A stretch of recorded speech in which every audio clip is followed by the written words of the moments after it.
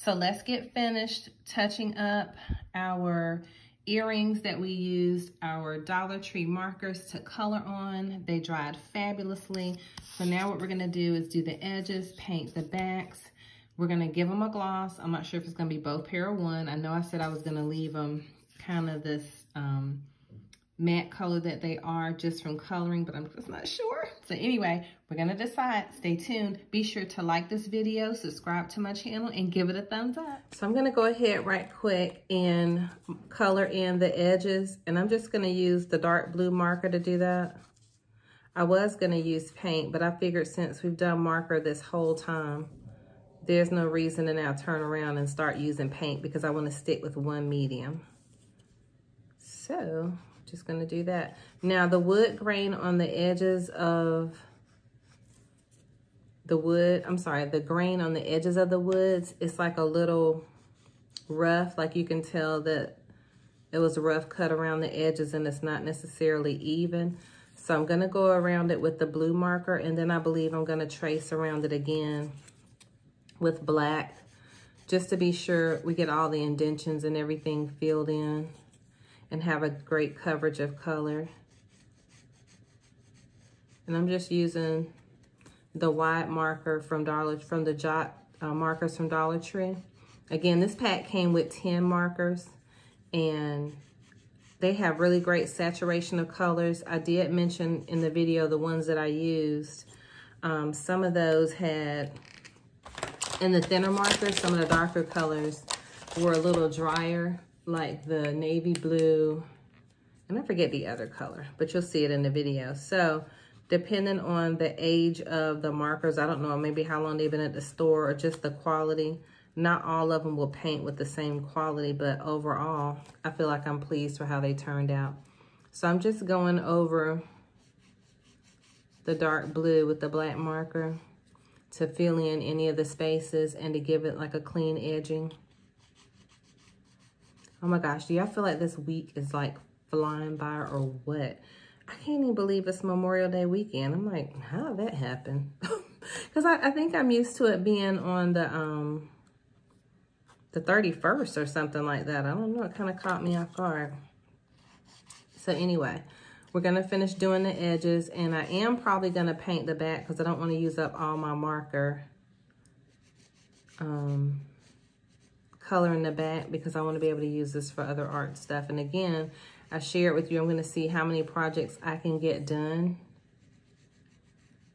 using the markers before the ink runs out, so I can kind of have an idea of, you know, how much use you get out of the marker. So I'm going to try not to get this on the red. It looks like I'm going to have to use the red marker to touch up down there on the bottom, because right there, you notice like there's a white spot. So I'm going to carry that down a little bit further.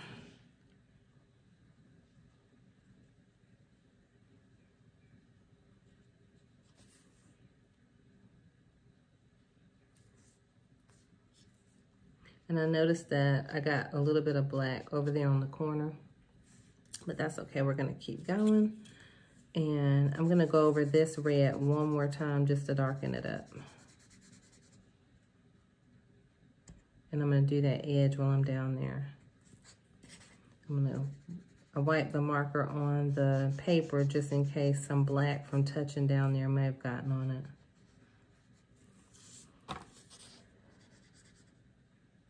So these markers, like I said last night, or in part one, which was last night, they don't bleed, which I really like that. At least they don't bleed into each other. And I only have that one little black mark on my finger from where I had just touched it when it was wet. So what we're gonna do is we're gonna let that front dry. Oh, I didn't do these edges, did I? So we're gonna do the edges of this one. Let's see how the chunky pink marker does. I didn't try that one yesterday. Let's test it on the paper.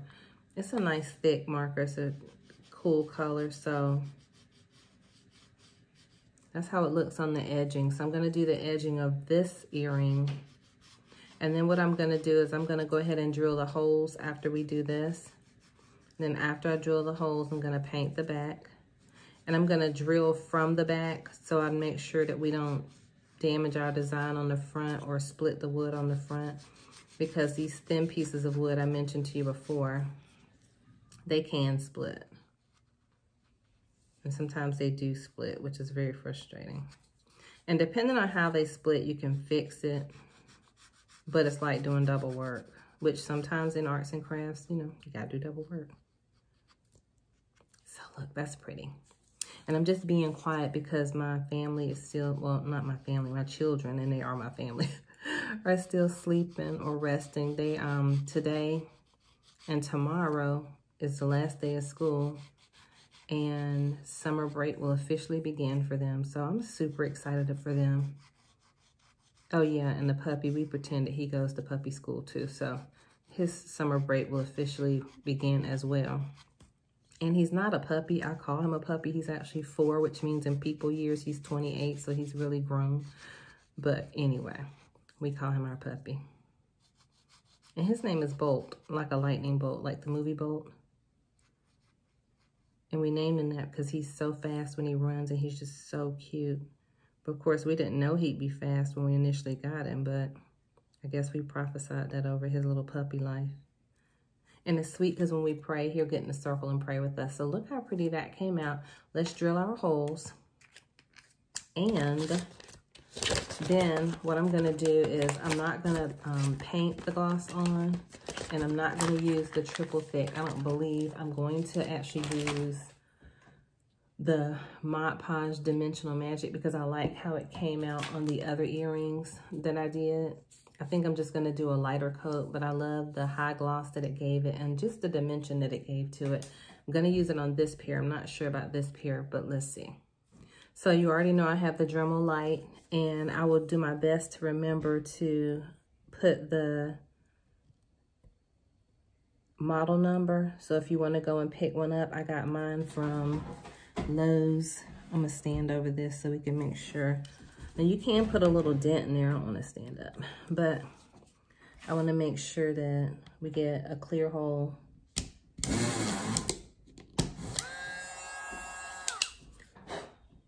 And then of course what we always do is we can use this hole as a template for the other earring as well. I'm just cleaning it off.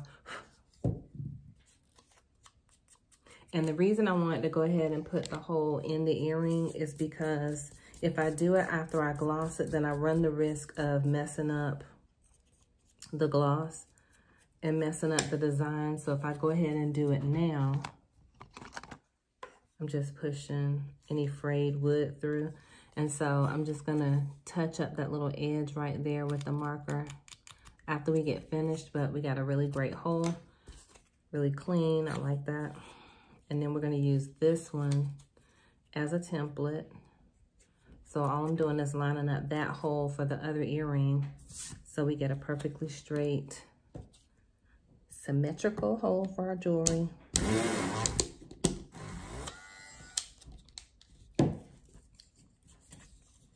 So now we have 2 matching holes. I'm gonna do the other pair as well. That way we can touch up any paint that's needed.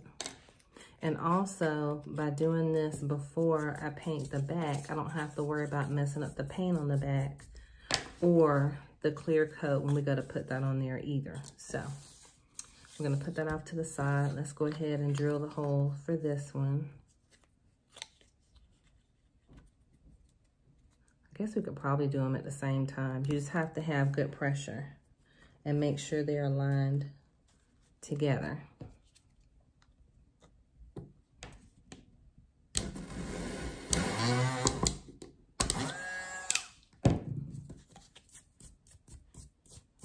And you want to make sure you have good pressure, because if not, if they slip out of your hand, then they could cut the top and damage the top across here, and then basically the earring, it wouldn't be ruined because you'd be able to put a bead at the top, make it a hanging post and do something else, but you don't want to have to rethink your design, you know, once you get it all laid out. So we have our holes done for our earrings. And now what I'm going to do is I'm going to go off camera, touch up the brown, and then we're going to paint the back and put the gloss on. So for the blue earrings, of course, the ones that have like a blue marker on the front, I'm going to go ahead and paint the backs of those a really pretty blue color, and I'm just gonna use the cap of the paint to paint with. And we're gonna do 2 coats, just so we have a nice finish on the back. I'm gonna do my best to be careful not to get anything over on the other side of our design. And I don't really need to go very close to the edges because we already did the edges with the marker, remember? So we already have a finished edge, so that should be really good.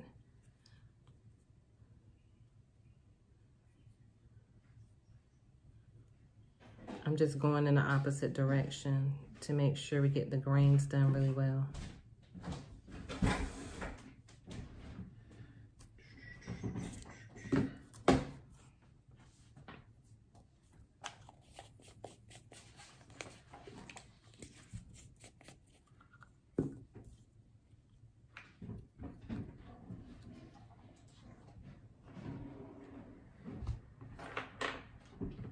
And I chose the navy blue just so it'd be a nice, pretty contrast or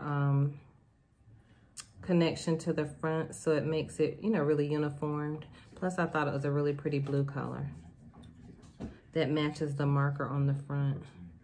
I shouldn't have said contrast, more of monochromatic. That's probably the word I'm looking for. It makes it really uniformed and streamlines the design. I think that's really pretty. So we're gonna let those sit and dry, and then I'm gonna get a color for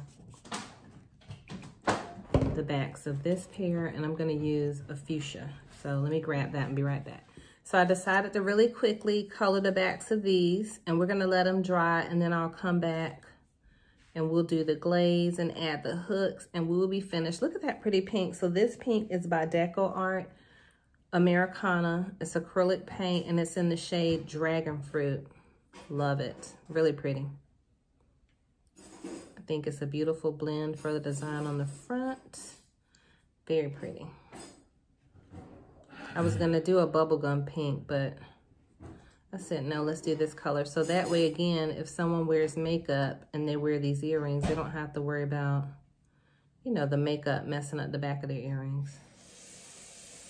Now, when y'all sell jewelry, do y'all put some type of care instructions in with the jewelry? I'm just curious. I know some people that do that.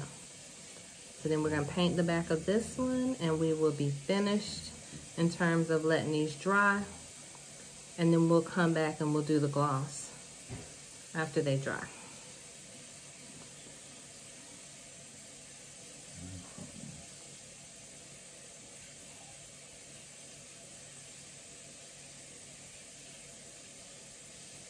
I'm sorry, I know y'all can hear the noises of the morning in my home, but that's what makes being in a home, right? Okay, so we'll be back after these dry. Okay, so we are going to go ahead and use our Mod Podge Dimensional Magic. And I mentioned to you I have used this before, and this is what it actually looks like once it dries. So it dries to like a really pretty glossy finish, kind of glass-like, which I totally love. Here's another pair of the galactic ones I did, and I just really love the shine. So I just am so honestly undecided about doing this pair. So let's start out. I actually had bent my little tip by accident, but let's start out doing it on the square pair. So I do have to use my poker tool to, I'm gonna have to find it, stand by, to reopen the edge of it, because when you try to put it back in, it has this weird little hole. I don't know if you can see down in there or not, but you have to fit the cap back in there, and if you don't, it bends your nozzle. So just have to open it back up. I love that little pokey tool. So now the other thing is this also has, of course, lines in it because we burned it, obviously. So I'm gonna start the Dimensional Magic inside those lines.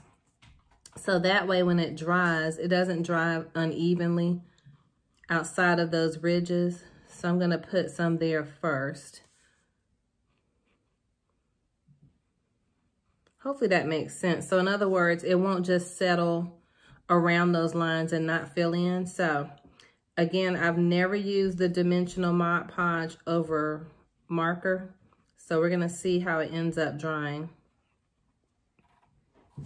I'm just doing an even layer, and you want to make sure it's on a really flat surface. So because this is paper that I have taped down to my work area, wow.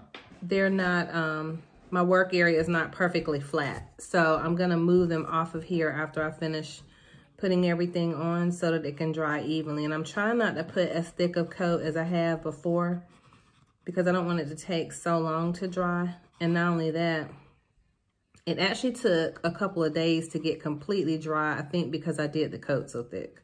So let's do that. And I noticed that some of the color did come off on the nozzle. So I'm hoping it won't bleed over into anything, but I guess we're gonna find out. So that's what it looks like. And again, if you have any air bubbles, oh, I forgot a spot. If you have any air bubbles, you'll have the chance to put those out using your tool on the end. If you have a pokey tool or, you know, any type of sharp object or point that you have, you can pop the bubbles.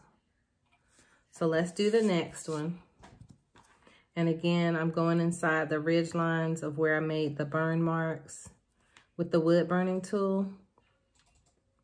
And I noticed it was only the red one that kind of got on the end of the nozzle.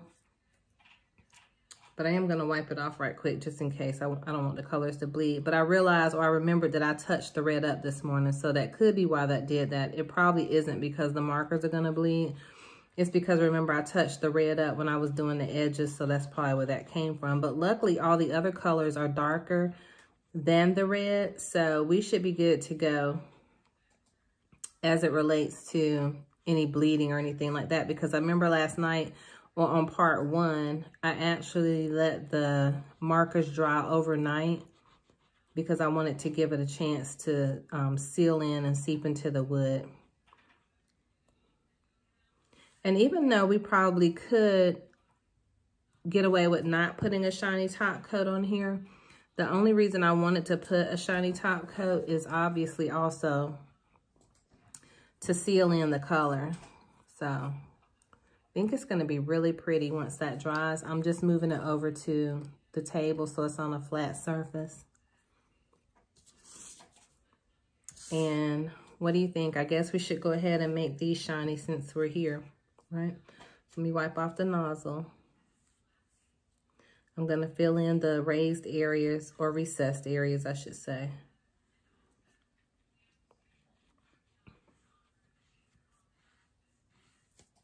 And what we could do is we could use the Mod Podge matte, which has like a matte finish. But I just feel like because we used markers that we probably should seal the color in. So again, I'm just going to do a light finish. I don't want to do a thick finish. So I'm using the nozzle to spread it across. I'm not letting too much more come out while I'm doing that. I'm just using the nozzle to spread it. So I'm squeezing a little bit out here.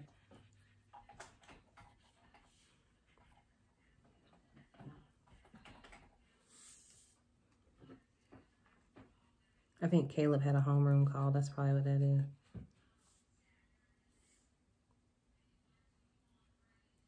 Okay, so I was just talking to my husband right quick. So there we are. We filled in this little section here of that one. And so same thing, we're just gonna make sure it smooths out, spreads out. I would think that you'd have to be careful with lighter colors because I'm not sure, you probably can't tell on my table, but some of the color is on the nozzle. So like I noticed that some of the green color got on the nozzle. I'm just getting out an air bubble that was on there. So you want to be really careful about using the any type of shine component that you're going to put on the jewelry. You want to be sure to wipe your nozzle off in between use.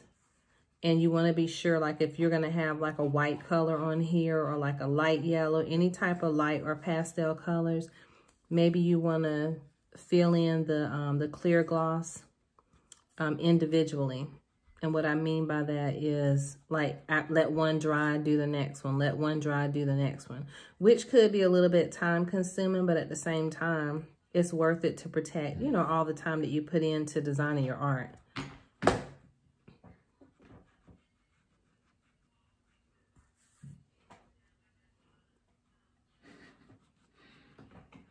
What?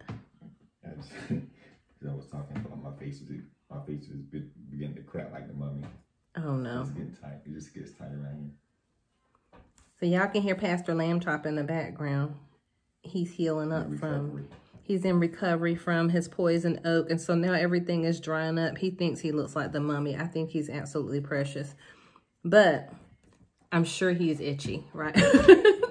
So anyway, I'm moving this one over to its little area to dry as well. Just gonna make sure I got enough of the gloss on the ends. Ooh, a bubble tried to come up like, not today, boo. So, you guys, I love it with the gloss. I think it came out really beautiful if I would have just left it plain as well, but the gloss really just gives it that pop of color.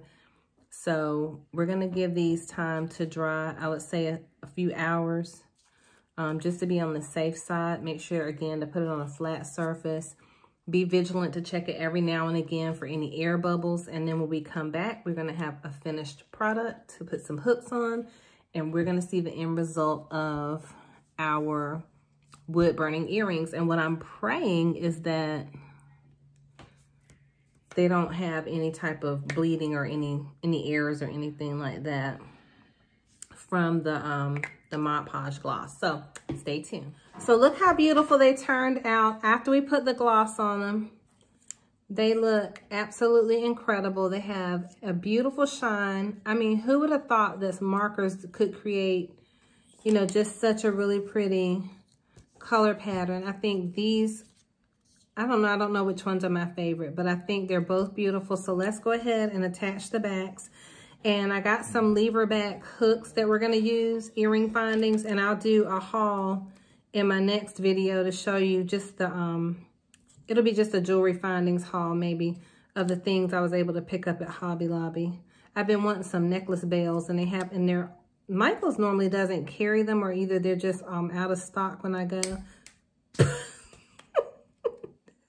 So these are my slippery pliers. They give me such a hard time.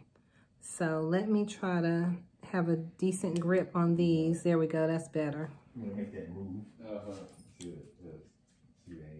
fraternity of choice over what? So here we are. So we got that one on. Look how pretty that is. I think that is just beautiful. Thank God I have another jump ring sitting out because of, I was gonna put it on those, but we'll go ahead and put it on this one. So these were super simple to make, easy.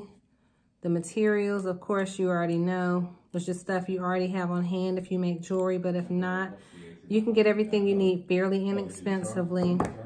I mean, and you could easily sell these earrings for anywhere from like $10 to $12. You know, depending on what market you're in, but they are incredible. So we're gonna sit those right there. You may hear my son and my husband in the background. They're just chatting it up. So let's go ahead and get this pair done.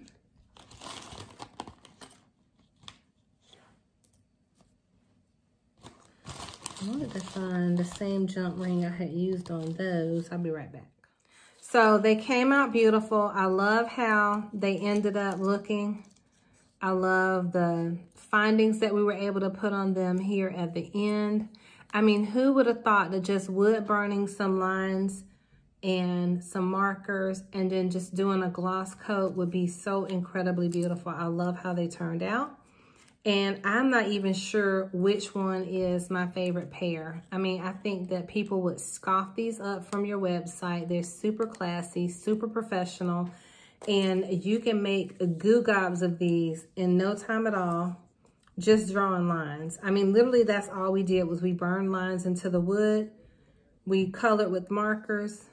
And voila, here we are. So thank you for watching. Don't forget to like this video, give it a thumbs up. I definitely want you to subscribe to my channel and tell others about it, and hit the notification button so you don't miss any of my videos. I share a creative video and a ministry video every Tuesday and Thursday, and I look forward to sharing more of the wood burning tool with you all on my next video. I did change the head out on the wood burning tool. This isn't hot because not plugged in. And I used the cone tool this time. So it looks more of like a point. So I'm excited to see what we can make with that. I think we're going to do some type of floral design or dots, and we'll see what we come up with next. So God bless you all. Talk to you soon.